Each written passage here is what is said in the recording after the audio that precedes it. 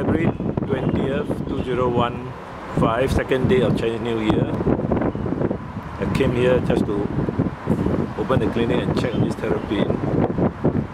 Normally there are no cases and most vets don't open.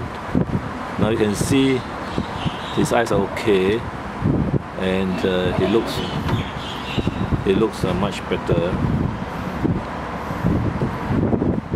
He is a bit, so give some sunlight. And today there was a case of a French bulldog, 5-month-old, came in with vomiting and diarrhea. So given treatment, and the hen had come here 5 days ago, and I confirmed it's paralyzed in the hind. So the kindest thing is unfortunately to do euthanasia. And the kitten with diarrhea for over 7 days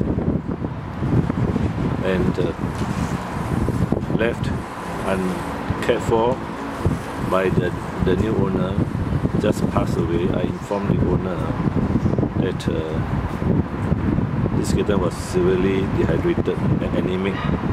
The chances of survival are actually very slim. Now this terrapin still looks good, and the shell is a bit more greenish. Toa Payoh Vets, February 20th, 2015, Thursday, around 12 noon.